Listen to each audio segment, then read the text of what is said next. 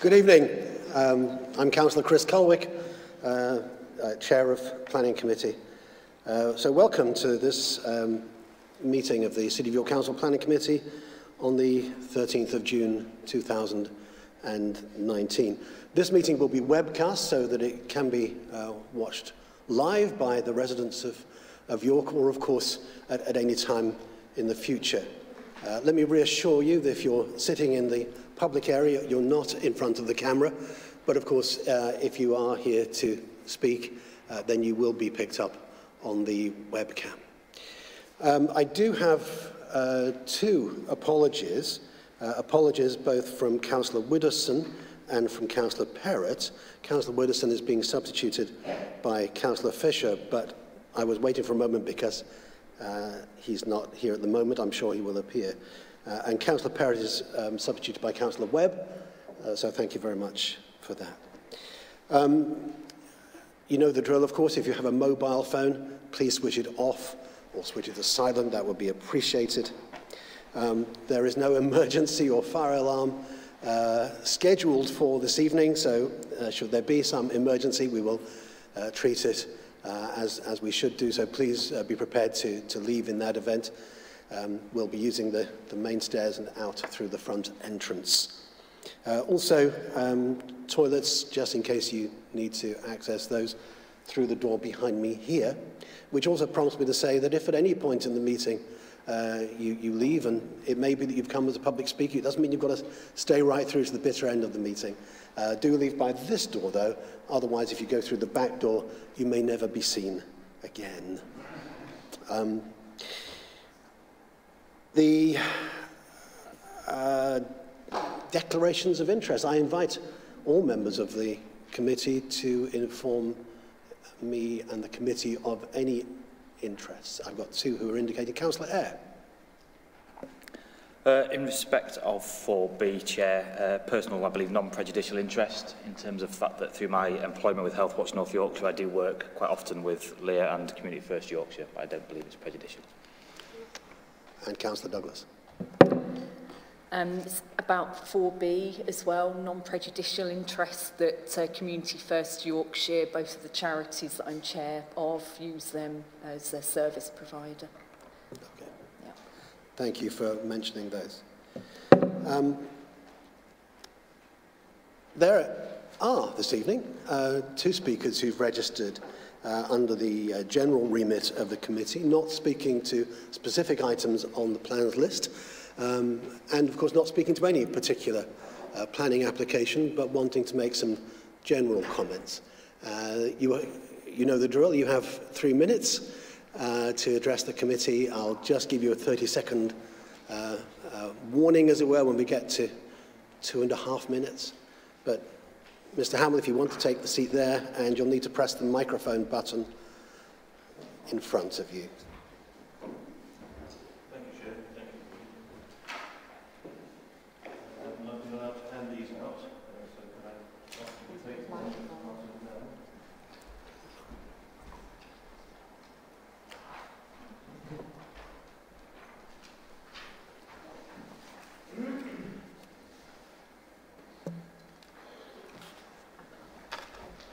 The planning system is a monopoly, as we all know.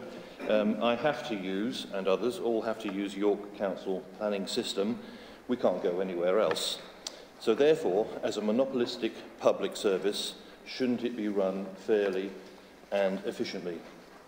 The chart before you illustrates the progress of my current planning applications in York. Previous applications for the Black House, which I know you, Chair, have actually seen, took 7 months to finalise after a planning condition, to alter a planning condition. And Fulford Road, which is another scheme I'm involved in, which is for 3 houses and 6 flats, took 5 months to approve just simply the pre-start conditions.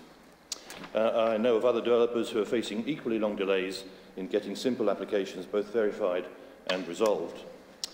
For example, there is the so-called consultation period, where consultees reply often long after the deadlines that have been set, but their thoughts are taken as valid enough to delay the decision even longer. And I know of a case where the flood team replied a month after the target date, then decided to send out their own consultations to others before reporting. Now, this was back in April, and we're still in mid-June waiting for a decision. And this is for a lump of earth in a back garden that's obviously it's classed as an engineering operation, so it requires planning consent. Then there's the delegated decision process. I applied to put solar panels on the rear roof slopes of the Black House in February. The target date was then extended to May, and after lots of chasing, I was told last week that they'd been lost in administration. The officer concerned had previously advised me that he had recommended the application for approval and was just waiting to have it signed off, so I wasn't too worried. However, last week I heard that they changed their minds and were going to refuse the application. Remember that this is for solar panels which can be seen all over York, yet it takes the planning department 5 months to consider and then refuse. So here we go, another appeal with time and costs. The situation is not very good, not just for the delays, but which cost jobs, but also the cost to both of the applicants like me, who appeal every refusal, and the cost to the council, who then have to allocate staff time and money to defend the appeals. So you can do 2 simple things to reverse this utter waste. You've got 30 seconds. Thank you. I'm nearly there. Have a meeting with regular applicants so that you, the committee, can hear our problems directly, and then, if you decide, you can do something about it. And secondly, allow applicants who are advised that their application is to be refused, give them the option to have the decision brought to your committee. Your officers, though well-meaning, don't always get it right, and before an application is refused, you, the elected members, should be allowed to hear both sides of the argument, then make an informed democratic decision. Thank you. Two seconds. Be very quick. Very quick. Can I ask, I know you're going to thank me for my contribution and my points will be taken into consideration. Can I ask that this is the start of a proper dialogue between us and you, so you hear directly what the issues are? Thank you. I'm happy to answer any questions. Thanks, Mr. Hamill. Thank you. Thank you. Thank you. No questions, thanks. And Ms. Lavrak, again, 3 minutes.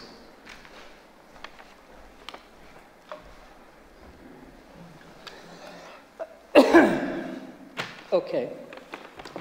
The planning system is supposed to be fair and consistent, but here in York we have the dystopian George Orwell version, where all applicants are equal, but some applicants are more equal than others. Let me explain. If you are the directors of taxpayer-subsidised Spark, you can come to this room and give categoric assurances about your development, but then renege on those promises and lie to the press, denying that there were ever any commitments in the first place and no sanctions will be imposed against you. If you are the social organisation Joseph Rowntree Housing Trust, with permission to build homes subject to important requirements, your contractors on site can implement unauthorised changes and ignore conditions, and nothing of any significance will be done to you. But if you are a hard-working, self-employed citizen, risking your own money, regenerating the city with high-quality developments, providing jobs and increasing the housing stock, then you can expect very different treatments. If you need to take down and rebuild a structurally unsafe wall, you can expect local councillors to immediately take the side of hostile neighbours and go to the press with a story about deplorable wrongdoing by private developers. That article will contain vindictive demands for fines against you and a stop notice, even though you have already halted, pending a fresh application to complete the works exactly as originally approved. Furthermore, you can expect this to happen without those councillors having the common decency to contact you first to hear your side of the story or to ascertain the full facts before they rush to the local newspaper with their character assassination of you. This is a clear manifestation of bias and prejudice in the planning system. Publicly funded bodies are treated differently to private enterprise individuals. This is wrong. It is reprehensible and damaging to the reputation of the local planning authority. Those councillors responsible for these double standards might like to show they can be gentlemen by offering an unreserved apology to the applicants they have wrongly maligned. That is all I have to say. Thank you very much. Thank you, Mr. Lavrak. Thank you both. Thank you for your comments of a general nature, of course not relating to any applications that are before us this evening. I understand that there are other opportunities to enter into dialogue, and I understand there's another agents forum scheduled fairly soon, so no doubt some of these things will be taken up then. But thank you both very much. Thank you. I didn't pick up on the minutes of the previous meeting, but I'm going to do that now. There are a number of us who were at the last meeting of the Planning Committee. You'll remember we were there looking at the York Central outline. Are you content for me to sign in due course the minutes we have of that last meeting of the committee? I take that as a yes. Thank you. I'll sign later. Oh, of course. And for the March meeting, the previous meeting, you also have the minutes of that meeting, and we need to sign those off. Thank you very much. And so we will move on to the items we have on tonight's agenda, 3 applications, and we're going to take those in order. So the first of those is the Vale Engineering application, and we begin with an officer's update. Thank you. Good afternoon, everybody.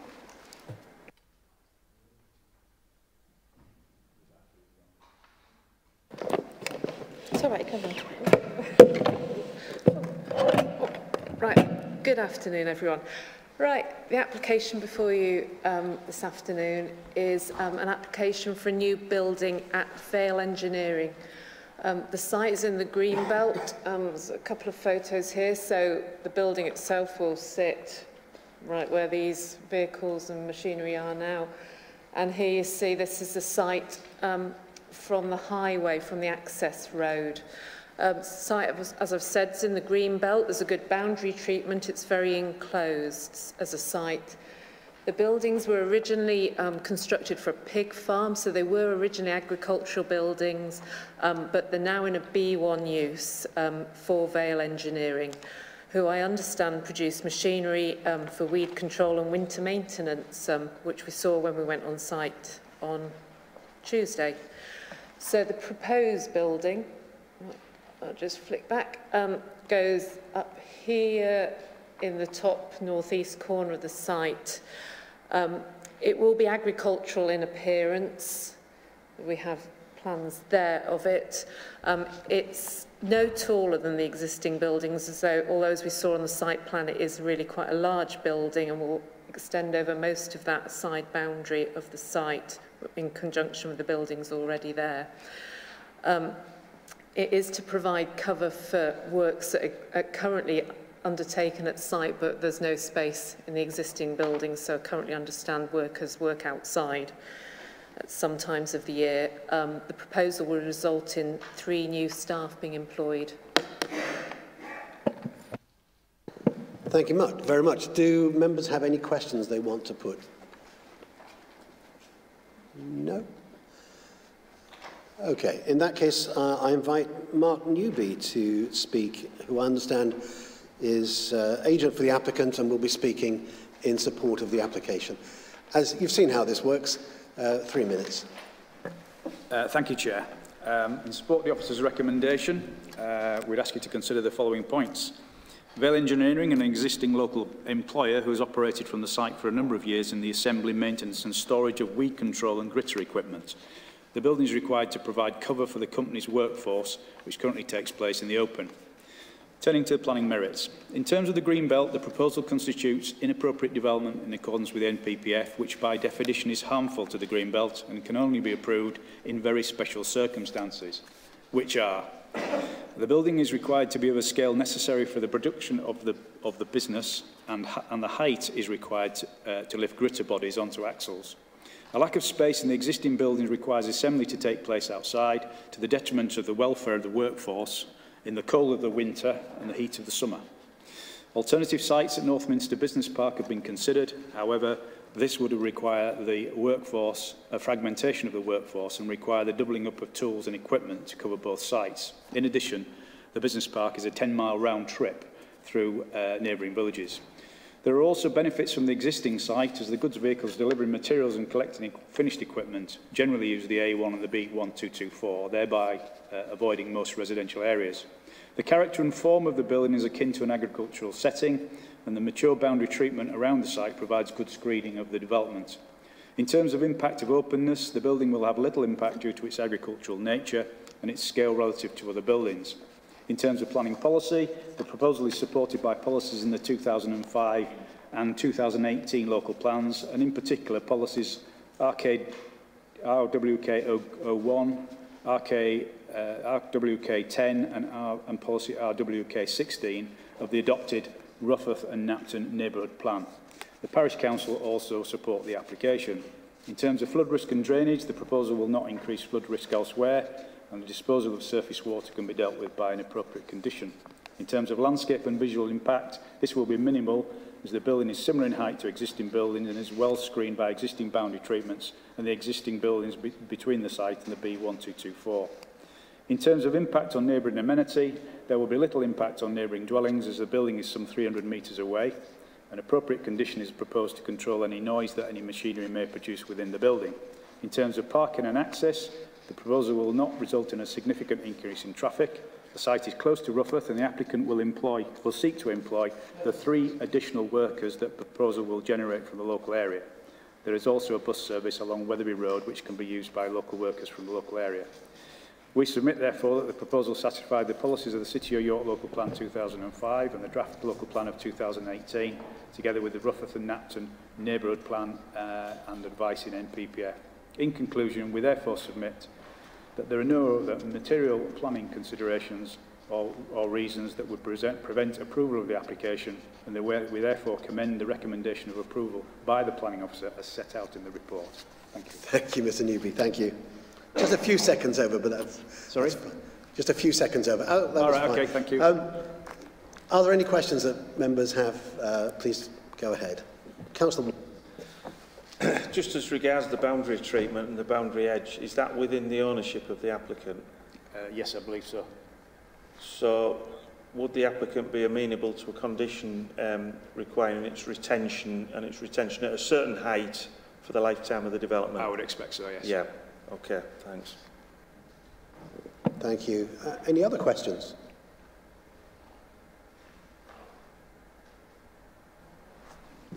Thank you very much. Thank you. So we move into debate, and we have a recommendation to approve this application. Councillor Waters. Well, that just leads directly to a question to officers then. Could we have a condition requiring retention of the boundary edge, because it's so integral to the acceptability of the development for the lifetime of the development and at the same height that it's at the moment? That seems amenable. I imagine members have no difficulty with that. Okay. Well, on that basis, just like to move it for approval with that condition. In that case, I think we've already got a seconder, Councillor Webb. Thank you. Do we want to debate this further? You're being very kind to me. In that case, I'll ask for a vote. Those in favour of the approval of this application, please indicate. I think that's, of course, with the additional condition as agreed a moment ago. Thank you very much.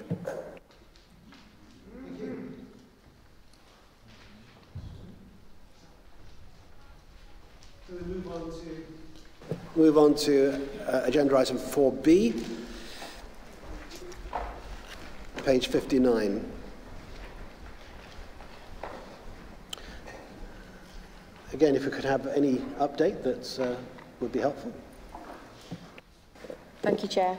There's no update with regard to this one, so I'll just quickly run members through the plans that you visited on Tuesday. You can propose building in here in relation to the existing buildings at the site. This is the elevations of the proposed building, as you can see, single storey with large meeting room, staff area and toilet area there. That's it in terms of your information for this one. Thank you, Chair. Any questions, members? Okay. We do have a speaker here, Leah Swain, joint applicant in support, representing Community First Yorkshire, and it is that charity which will be taking the tenancy of the proposed building. Thank you. Thank you. 3 minutes.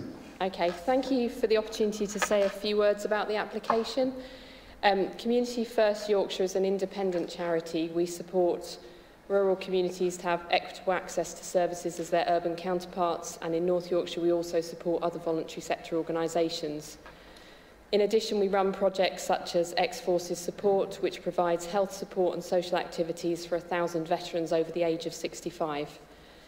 We've been at our offices in Askham and Bryan about 9 years, and we've really valued having a supportive landlord like Robert Pilcher. It's unusual in that he understands that as a charity we're always reviewing our office requirements. We grow and shrink in size depending on funding available as a charity, and he's always been very flexible with us, including on our lease clauses. At the moment we're very much in a period of growth. We've grown from 11 staff 2 years ago to 38 staff now, and we've been cramming them in the office, but we really need more meeting space. We have been looking at alternative offices in York, but turns out they're all too expensive for us, and they're not in a rural location, which as a rural community council is important to us. The extra space being proposed would give us the meeting room space we need, as all our current meeting room space now holds desks. It would also give us a quiet working room, as our current open plan space is really quite busy and noisy, and with so much hot desking we sometimes need quiet places to work. Our staff are based from both the Askham and Bryan office or home-based across North Yorkshire, but the majority of our core marketing, finance and administration staff all live in York. We're keen to hold on to those experienced employees, which is why we're exploring extra space at Askham and Bryan, rather than taking the alternative option of moving further into North Yorkshire, where we know we could get the extra space at a good price, but then we would lose our experienced York-based staff who've indicated they wouldn't move with us. We'd really love to keep an understanding landlord as a charity. We'd like to maintain our York location, as it's so helpful for working North, South and West Yorkshire. But we do need to give our staff the right working environment for them to carry on their fantastic work. Thank you. Thank you very much. Do members have any questions they want to put? Councillor Babovic. Thank you, Chair. What do you currently do at the moment when you have to have meetings? And just one other supplementary question, but not relevant to that one, is how much car park space do you have, and is there adequate on this site for a period of growth? Okay, so taking the first question, when we have large external meetings where we've got maybe 15 to 20 external partners coming together, we always try to rent community space in village halls because we provide a village hall support service, so it's about the circular economy. The problem we have is that when we have staff in the office doing one-to-ones or needing quiet space, or where we have our internal working groups of staff, they literally have nowhere to go.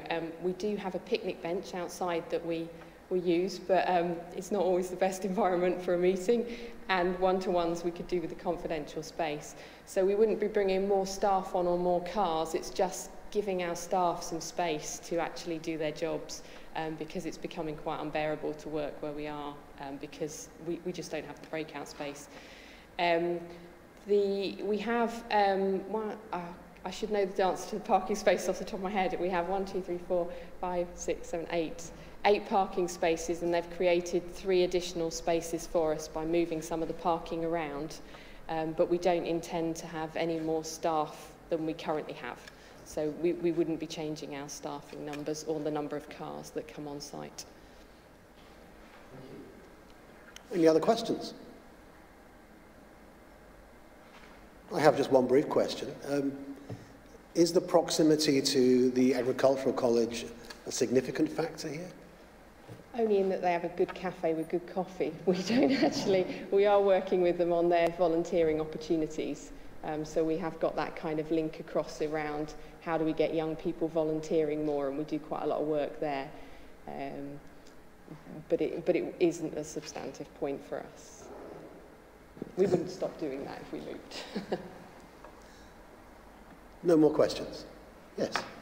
Councillor Fitzpatrick. Unfortunately, I couldn't be on the site visit. I was at a funeral. I just want to ask about the water drainage there, the thing there from Yorkshire Water.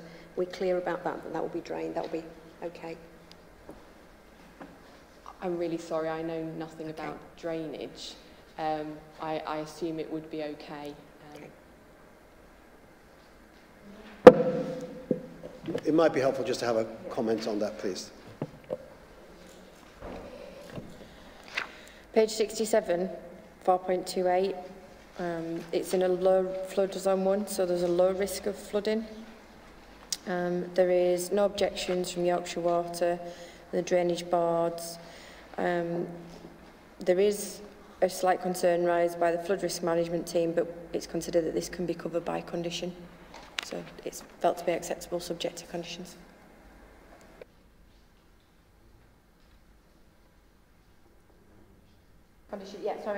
Condition 3, drainage details to be agreed. It's on there. Thank you. Thank you. I take it there are no more questions, in which case, thank you very much. That was very helpful. And we move into debate. Councillor Fenton. Thank you, Chair. It was interesting on the site visit yesterday to see the proposed development site, and there is actually a concrete footprint already on the site, and Mr Pilcher, who showed us around, did explain that there had been a building there, but I think it's some years since it had been taken down. It did seem to us to be a suitable location, and from what we've heard today, I think the very special circumstances required have been demonstrated, and I'd like to propose that the application be approved. Thank you very much. Do I have a seconder? I do. Councillor Pavlovic, thank you very much. Please do. Having heard about the work that Community First do, I think retaining them in York and helping them to develop is something that the authority ought to be encouraging, and therefore, you know, I very much support them and the work they do, and wish them all the very best for their ongoing development. Thank you. Any other contributions to the debate? In that case, I concur, and I think I'm satisfied that special conditions that have been articulated are satisfactory and sufficient in this instance. I'll be happy to support the application. Can we therefore put it to the vote? Please indicate if you would like to approve this application. Again, I think that's unanimous. Thank you very much.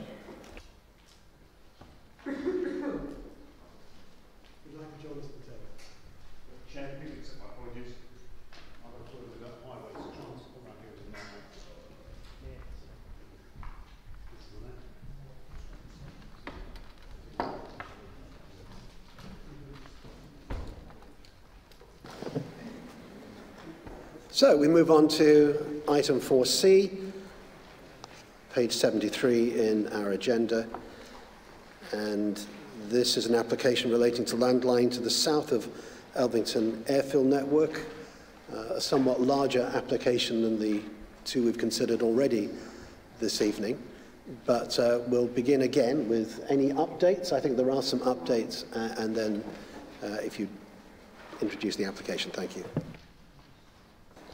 Thank you, Chair. Yes, there are updates, if members can just see your information put forward. There is amended wording to condition 12, which with regard to the vehicle charging points. There are also additional conditions with regard to ecology. The report specifically referred to the need for ecology conditions. However, they were accidentally missed off, so they're the ecology conditions required. So they're just all there in your additional information for you. In terms of the proposals, the red line is the site of the application. I'll just say that. Yeah. This is the application site here, so you can just see the access road in here, car parking, and car parking there, and the new building in here. That shows the elevations of the proposed building there. You see it's a two-storey, quite large building. This is just for members' reference. This is the allocation proposed, and this is an aerial photograph of the site. So as you can see, it's just coming in here. Okay. Thank you, Chair. Thank you very much. And again, I open this for questions if you want to ask questions of the officer. Again, Councillor Waters, and then Pavlovic. Just a standard one in relation to condition 15. Standard one in relation to condition 15, if the landscaping is so integral to the acceptability of the development, it should be there for the lifetime of the development, not just the 5-year condition.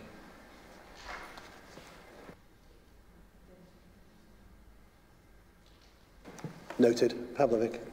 Councillor Pavlovic. Thank you, Colwick. Can I ask you about the electric charging points, which is condition 12? There are an additional 60 parking spaces allocated. How many of those will be electric charging? How many electric charging points will there be within that? Do we have a standard formulation as to how many we should have? I couldn't see anything in the report. Amended wording condition 12 requires before the occupation of the development 1 electric vehicle recharging point should be provided and a specifications first agreed in writing. So that's it requires 1 electronic vehicle charging point. Would that be the normal number for 60, for a space of 60 car parking spaces? I did think it was more than that. That's the only reason I'm asking the question. I don't know the answer to that off the top of my head, but if you wanted that condition amending, we could reword it to say that we would require a scheme and then look for them to provide as many as possible and have dialogue around that if that's something that members were wanting. I don't see an issue around that. We can ask for a scheme and then work that through with officers once it comes to that point. Thank you. I'd be happy with that. I just recall that previous schemes have involved more electric vehicle charging points. Thank you. I'm sure we'll pick that up. Councillor Douglas.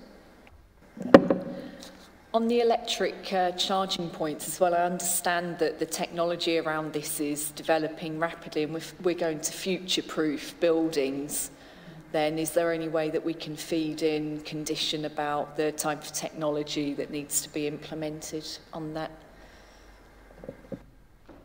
We can cover that through the wording of the scheme, because it may be that it all depends. We can cover that through. I can reword that condition and agree with the chair if you're okay with that, to look at exactly how we word that to make it more fit for the purpose that you're wanting. Thank you. That'd be fine. Any more questions of the officer? Councillor Waters and again Councillor Pavlovic.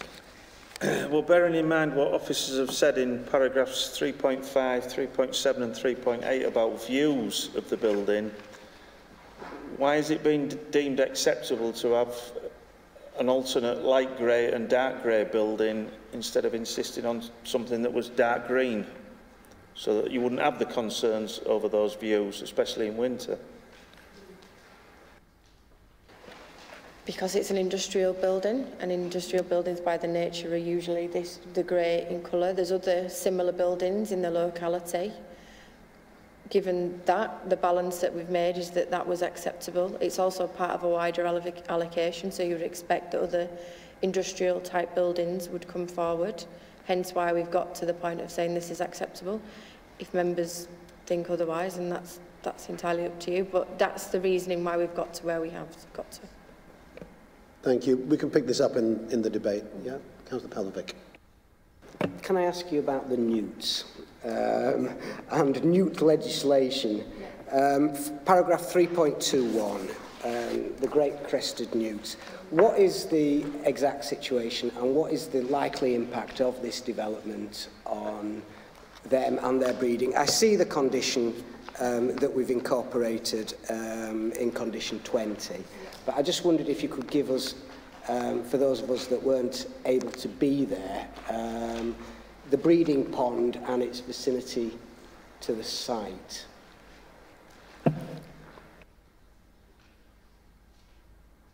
Really sorry, I don't know the answer to that. I'm afraid I don't know the answer to that. I wouldn't want to say that I do because I don't. Sorry.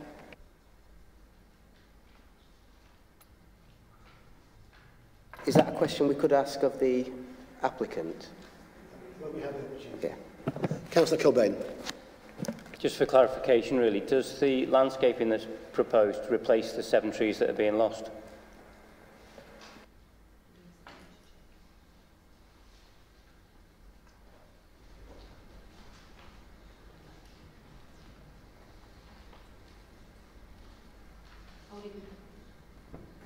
Rather than rifling through this, I would imagine so, because that was something that we would usually cover. I'll just check the conditions for you.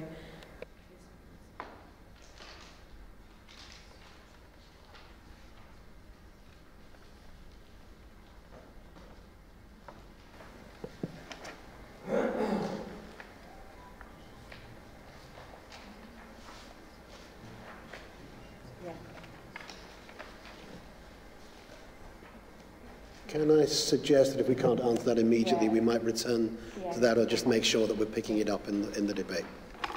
Are there any other questions?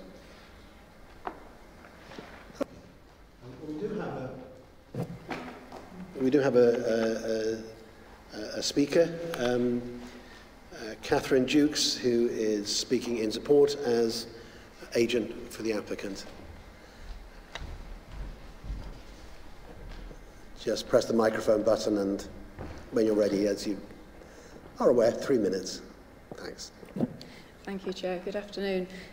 Here on behalf of Sheppey International, William Birch and Sons, who are the joint applicants. The proposal involves the erection of a 33,000 square foot building intended to provide new premises for Sheppey International on land currently owned by William Birch and Sons. Following my presentation to Planning Committee last July, many of you will be aware of how Sheppey have been based in York for over 100 years. The company has evolved and today specialises in the production of machinery associated with the manufacture of glass containers, including bottles. It is a highly skilled business that provides a wide range of job opportunities, whereby the products they develop and manufacture in York have a place in the global market. Over 90% of their products are exported, whilst 85% of the parts they use in their manufacturing are sourced from within the UK. With increasing demands for glass containers due to, in part, the negative media coverage of plastic bottles and packaging, Sheppey has an opportunity to further develop the business, which is likely to result in a 10% increase in the number of employees over the next 5 years. However, their present facilities at Elvington Airfield Business Park are acting as a constraint on their business, especially as their operations are currently split across 5 buildings that are highly inefficient. It is therefore important that they secure new premises. As a result of their business expansion needs and wish to remain in York in order to retain their present skilled workforce, who are predominantly residents of York, discussions with William Birch and Sons, Sheppey's current landlord, led to the proposal in front of you. Elvington Airfield Business Park is one of only 3 key strategic employment sites identified in the emerging draft local plan. As such, development of the application site is in principle supported by the Council. However, the site is currently still considered to be within the general extent of the green belt until the local plan has been adopted, and so we've had to demonstrate very special circumstances. To this end, the significance of the Sheppey to York economy has warranted the support of Make It York, who have submitted a letter detailing the economic benefits of the proposal to the York economy. In support of officers, an acceptance that very special circumstances have been demonstrated is explicit in the report that has been presented to members for consideration today. It should be noted that constructing the proposed building will in turn make available for other businesses 5 units at Elvington Airfield Business Park. Sheppey's move will therefore help address the extremely limited supply of premises within York. In terms of the material planning considerations, the proposal has been subject to extensive consultation, has been found to be acceptable. Of particular interest to members will be how a scheme of landscaping is proposed that will establish additional hedgerow and tree planting to enhance local habitats and screen the building from wider vantage points. It also establishes planting in advance of confirmation of the local plan allocation.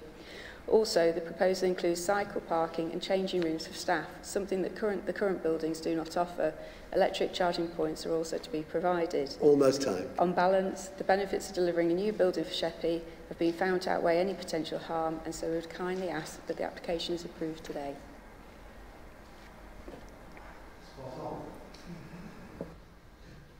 Thank you very much. Are there any questions that you would like to put to the agent of the applicant, Councillor Waters? I'm glad you mentioned and you recognise the benefits of screening the scheme with landscaping. Would you agree that it would be a lot easier to mitigate against its impact if it was a green building, dark green clad, rather than what is currently proposed in front of us? Interestingly enough, we did have a discussion about the colour of the building, but as the officers mentioned, this is part of what is going to be a greater large-scale industrial estate. So it's just a case, if it is what it is. And so what we've done is, with the screening, we've actually put additional hedgerows around the edges of the site, and also there's trees proposed to help break it up. But it is that what we want is a feeling and an identity to the business park. So it's about setting off, this is phase one, it'll expand and ending up with something that collectively has an identity, just as the existing park does. But if screening is so important, wouldn't it be nice to have that identity, to have it blending in with the surroundings, rather than making a statement, which is what you're after with light and dark grey cladding instead of green? I don't think the colour particularly... There's a palette, isn't there, for industrial parks? If you go to any of them around York, they all tend to be shades of grey, so it's what's typical. So I don't think it would make a huge difference if those outside walls were painted green. Okay, thank you. Councillor Eyre? Okay. Are you wanting to... Please do. Thank you. In respect of the hedgerow, 18 metres of species-rich hedgerow is going to be removed and is going to be replaced by, admittedly, you're replacing it with more hedgerow.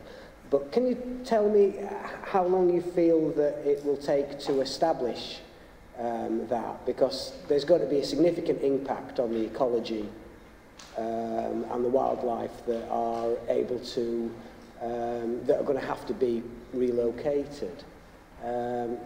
It's a shame. Is there no way of keeping some of that existing hedgerow?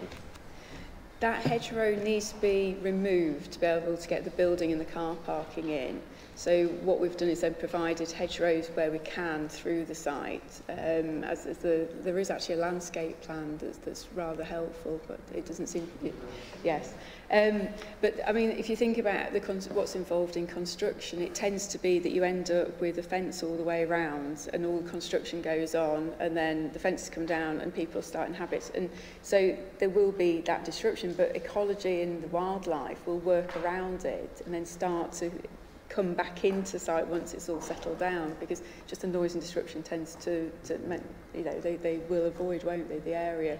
But in terms of a hedgerow, depending on the site and the species of what's put in, what you'll find is actually, even when you put an immature hedge in, you have to space the plants. It depends on what species go in, but there's different standards for spacings. But what you find is actually the plants are close enough together to allow the wildlife to... It isn't that you end up with hedges so far apart they can't transfer and walk between and hop and fly. They're within a reasonable distance, so there should be something that creates the corridors from day one.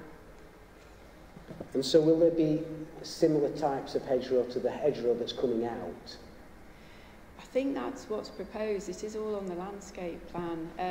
The landscape officer and the case officer, in consultation with the ecologists, they've all been rather keen on looking at the species already, and we've actually put in a very detailed landscape plan. So that level of detail might normally be conditions and subject to approval, but actually we put the landscape plan in as part of it just to make clear how the ecology and the species would actually work together in this instance. Thank you. Any other questions? This might be an opportune time. If there are no other questions, thank you very much. We were wanting to have an answer to the question about trees a moment ago, and I think you've got an answer now. Thank you. Apologies for this plan, but it's probably easier to show you on here. So this is a landscaping plan that we just mentioned. The hedgerow to be removed is this here, along with these trees here. Sorry, I talked to my. And then the new hedgerow and the new trees are all along here and along here. And I'm going to have to scroll down all the way along here. So all the way down there, around the building, and along here. So if my adding up is correct, there's 27 new trees proposed as part of the proposals, but that's just, again, apologies for the plan, but that's just to show where the removal is from. That also shows the other existing trees that are going to be protected down here as part of the proposals. And the significant amount of new planting in terms of the hedgerows and the trees that will take place here and down at the bottom where you can't see. Okay.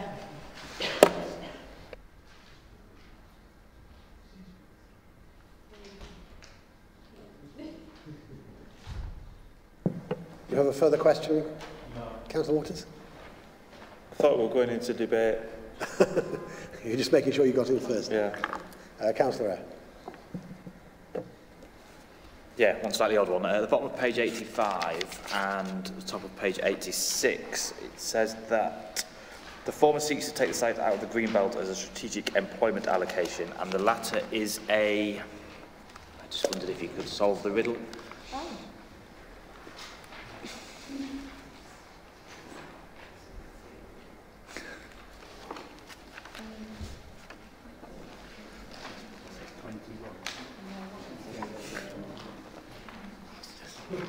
Insert appropriate term. we could have a raffle and it's okay. No problem, Becca. The second Sorry, something's happened with the formatting, I'm not sure. Sorry. The second one was around that issue of colour. If I understand from what I'm reading of the paper that the local plan will set this out as an industrial area, if, for example, we were to suggest that this had to be green and that site was then included in the local plan and nothing else within that development would be bound by that same thing. So you would end up with an industrial estate that's primarily industrial with an odd green building. Is that as part of it? Is that how I... Potentially that's the case. I mean, it would depend on how big the scheme is, whether it then had to come back to this committee and whether or not you felt that you wanted to keep that going in the future. But yes, potentially. But given allocation as an industrial estate, the committee would struggle then for any future development in that area to insist that it had to be green. So that's how officers have got to the recommendation that we have in terms of weighing up the balance of it's going to be an industrial allocation. It's a standard industrial building, hence the recommendation that it's okay now, with the significant amount of landscaping that there is. Thank you. Is that the last of the questions, Councillor Pavlovic? Can I just ask why this is an approval in principle and it has to go to the Secretary of State? The size of the building. This is on something of a larger scale than the two previous applications. So, Councillor Douglas. On the colour issue, if you go to other parts of the country, and I'm thinking particularly in the West Country, they tend to have either green buildings or a gradation of colour, so it starts at green at the bottom and will change through blue to grey to white, so it blends in with the landscape. And just because around York everything looks grey and industrial, it doesn't mean that we necessarily need to carry on in this way. And I just don't think that, you know, as you say, that if you put one building on a site that is a certain colour, then it restricts the rest. I mean, that's what we're doing with grey, isn't it? So I don't think that argument really comes into consideration. I think the better argument is that we should be thinking about our environment and trying to blend our buildings into the background rather than sticking out like a sore thumb. Thank you for that. I think that with that, effectively, we've moved in to debate rather than questions. So I'm just checking there aren't any more questions. I think he's just trying to get in at the beginning of the debate. Is that right? Okay, then let's now move into the debate. And you're very keen. Well, Councillor Waters. It's a business that needs support, so I'm quite happy to move the recommendation, providing we have a green building. It's on the periphery. It's against the landscape setting. Why try and fight it colour-wise? You've got it there in paragraph 3.5, 3.7 and 3.8. The large scale and light colour of the sheet metal-clad units render them easy to identify, particularly in the winter landscape. I thought we're trying to blend them in with their landscape. The idea that because it's an industrial estate, even though it's on the periphery in an agricultural setting, that we somehow keep it grey is just ludicrous to me. So I'm quite happy to move it, the recommendation, providing it's a green-clad building. And we did have a similar thing a few months ago in relation to the battery units at Osborwick Merton, when we insisted on those being dark green to protect the views and the landscape. And it's a similar thing with this. Thank you for that. Can I suggest before you've moved acceptance, but with a proviso. So shall we just debate that for a moment? Because Councillor Douglas was making, I think, a very similar point. It may be that other members want to say something. Councillor de Goin?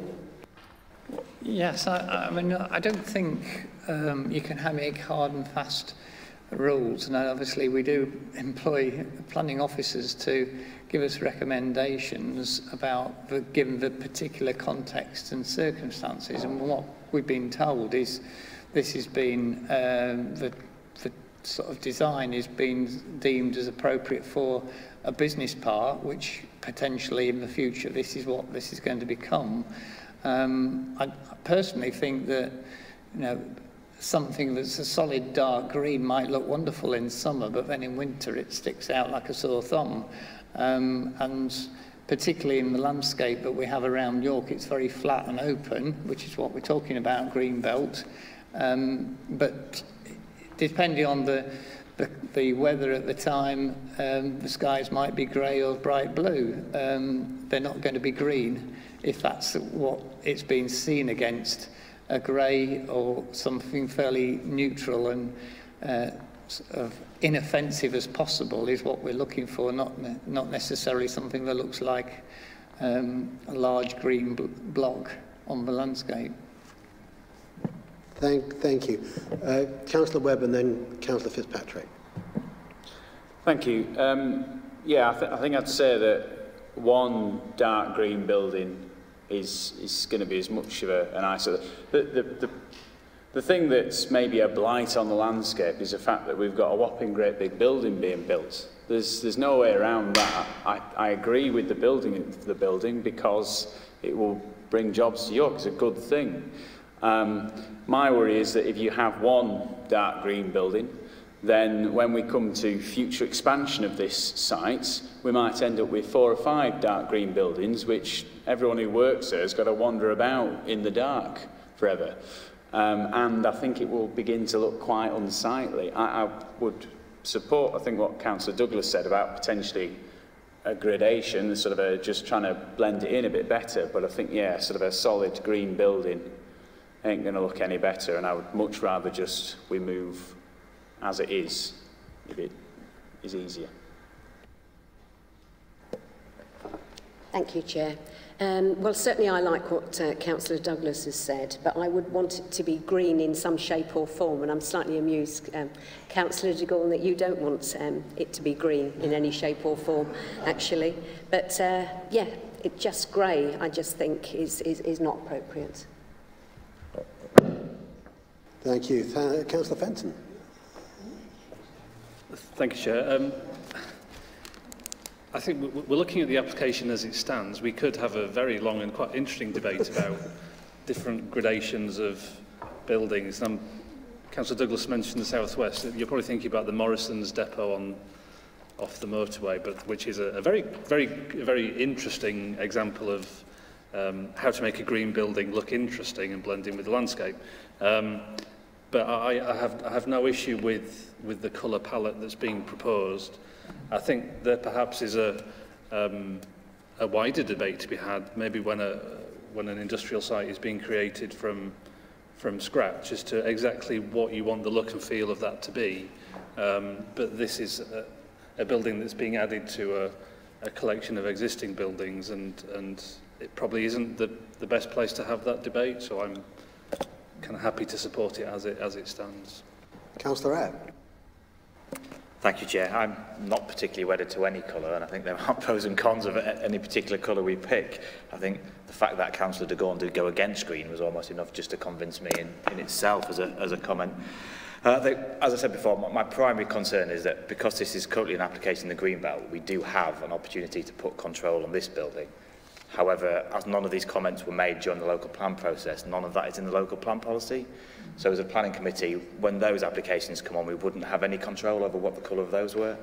So I think if we were able to do it as a whole for the whole site, then I would probably be more supportive of that debate. But I think we're in danger of just creating a little ad hoc thing that this building gets sort of manipulated by committee, and then the rest of the site is just develops piecemeal, and I think that would be a shame.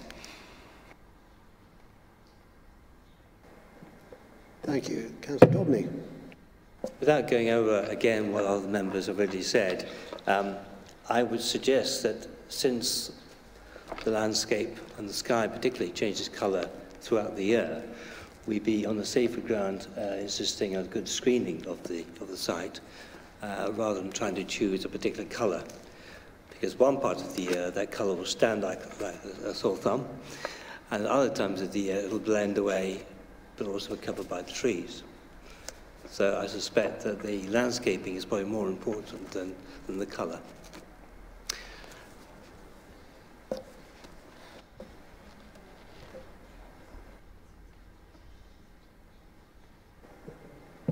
Thank you for all of those contributions.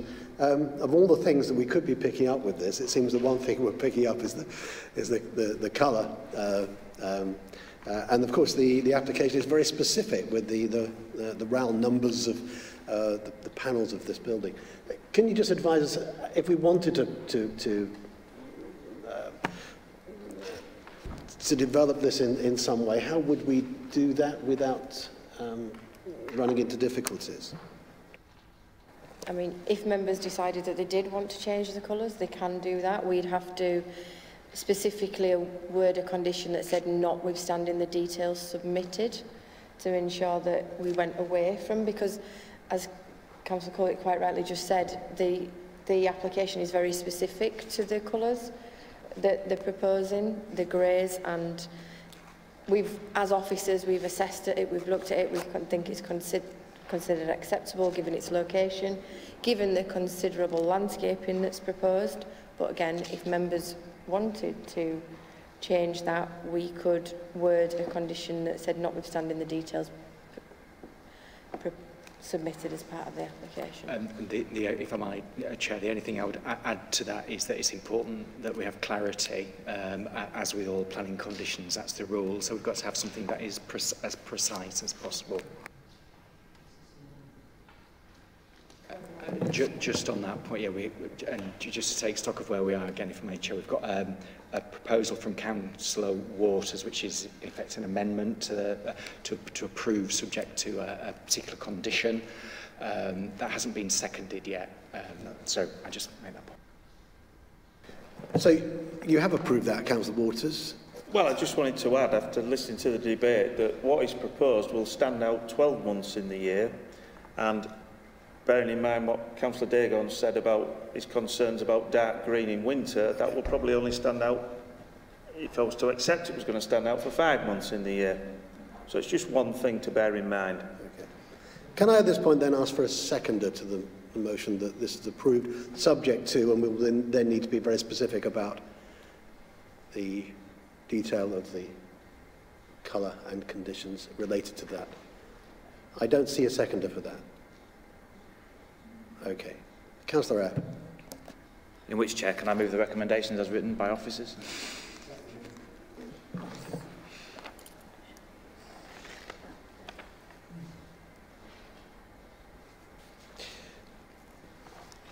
So, that is proposed. It is seconded by Councillor Pavlovic. Vote on that. I'd just like to observe, I find it somewhat bizarre that we have a long discussion about what colour it is, but not whether it's got solar panels or adequate insulation to reduce the energy use of this building. I do note paragraph 5.3 that says it doesn't meet BREEAM Excellent. I think that this is, I would hope, be something that we'd be giving increasing attention to. I recognise we are constrained by whatever we have specified in our local plan, but certainly if this is the first of a number of buildings that are going to go onto this site, it would be far more iconic to have something that's got rainwater harvesting and solar panels to demonstrate commitment to sustainability than worry about what colour it is. The Barker. Thank you, Chair. I don't think it would be fair to try and penalise a company by insisting on BREEAM Excellent for what is in effect an industrial unit. I think we should be encouraging this sort of thing. And BREEAM very good is hard to achieve. Excellent is expensive, and it may be obstructive to other companies coming forward wishing to develop on the same site. Councillor Eyre. Thank you, Chair. I was moving on with the proposing, so I didn't have a chance to say anything at that point. Just to echo my support for this application, I think it's very clear that there are very special circumstances. A company that's been with us for almost, well, I think over a century. I'm in a mischievous mood, so I will just draw the attention of the committee to paragraph 1.3. I think just to wish the company luck in the future, as 90% of the business that they do is traded primarily with Europe as we go forward. And I do note that that is in the supply of wine and beer industry materials, which I'm sure many of the Conservative candidates are currently quaffing while trying to shut off those access to those business routes.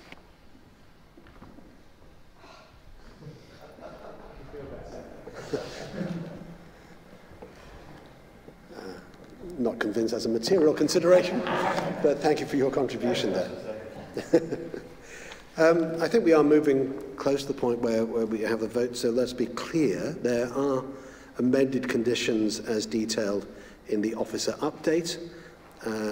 One, planting for the lifetime of the development, we touched on that earlier, and 2, condition 12 with regard to electric vehicle recharging scheme, which we picked up earlier.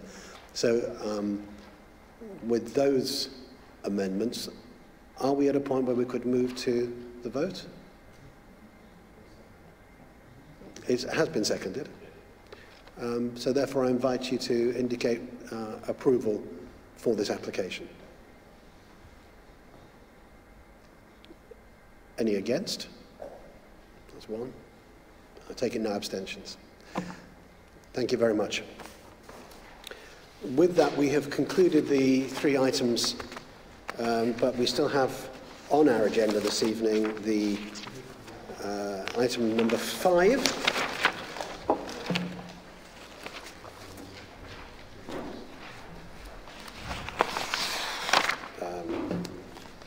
Page 101, which is the appeals performance and decision summaries. And maybe you could just introduce this for us and why it is that the committee is looking at this point. What does it mean for us? No, it's just a short report basically about the appeals and performance and decision summaries.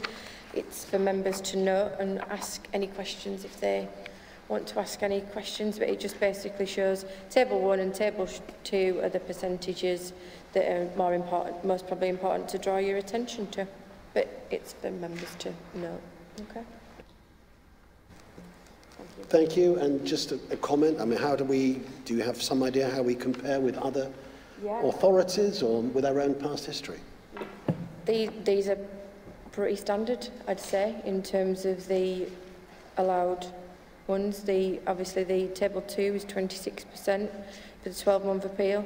26 is actually quite good. I think the national average is around about 32, I think. Don't quote me on that, it's just at the top of my head. So yeah, in terms of the performance, we're doing as well as we should in terms of that. Councillor Eyre. Thank you, Chair. I just think in light of the start of the meeting and some of the comments that were made, I think this is a clear indication of the hard work and dedication that does go in terms of the staff we have at this planning committee, and I think that should be recognised by all members. Thank you for that. I'm sure that comment is appreciated by officers who, of course, have no right of reply. But on the other hand, I think it's also important that members of the public have the opportunity to have their say. And you will have heard me say earlier that there is an opportunity for agents to attend an agents forum, something which was started in about a year ago. I think it actually meets 3 times a year and is meeting again very shortly and does provide an opportunity for that kind of conversation. Do you want to? Please do. And then I realise we've got another question. But sorry, it's just worth me explaining the agents forum that we've recently set up. We've had first of the we're intending on having 3 meetings a year with regular agents, where there's myself and a coordinator from the agents that meet twice a year, and then once a year we're proposing to meet all the agents that regularly submit and open the dialogue in a positive and constructive way. So that's something that we've recently set up. And again, they can engage with us, and again, we can engage with them and become more proactive and positive. So we've had the first of those in February. The next one is scheduled for next Thursday, and then the one with all the agents will be in October this year. All the minutes are sent out to any interested parties. So it's all about engaging and having that positive dialogue. So we have set that up recently. Okay. That's excellent and very, very helpful. And to remind members, of course, that councillors can call in anything during the consultation period. I think it was Councillor Webb, yes. Hi, yeah, it's something very simple, and probably because I'm quite new to this. It's just a question, really. Obviously, there's been 21 appeals. What is that as in terms of percentage of the total number of applications? I know that this is focusing specifically on appeals, but sort of over that quarter, you know, how many applications sort of were there? That's a good question. I don't know exactly how many were in that quarter. I would say there would be around, if you look at how many applications we receive in a year, it'd be about 500 to 600 maybe a quarter, so not a big proportion that have been refused and appealed. So yeah, I think that's an excellent indication of what officers are doing, really. You know, it helps us a lot. Again, thank you for that comment. Councillor Waters. Just in relation to something that came up at area planning last week, would you like to confirm about the award of costs in appeals, and that it's very, very rare and it's only on occasion of what's deemed to be unreasonable behaviour by one of the parties? And in relation to what we've got in front of us today, I'm assuming there haven't been any costs awarded to anybody? Not that I'm aware of. I can't think of any off the top of my head where we've had costs awarded. It is quite rare.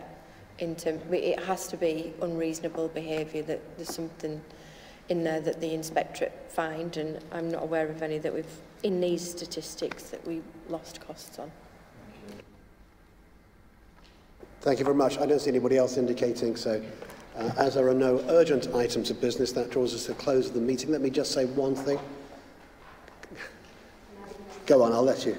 Thank you. just an observation. Having been away from planning for 4 years, I do find it slightly, you know, just my heart sinks when I realise the acoustics in this room are so awful. And it reminds me of what it's like for members of the public to be sitting right back there and they can't hear a lot of the comments. Nobody's fault in the front row, but they just can't be heard. I don't know, we can't obviously do anything about it, but it's stacked against members of the public, in my opinion, sometimes when they're sitting at the back and they can't be heard. And it's not always easy for us to hear around the table. Thank you.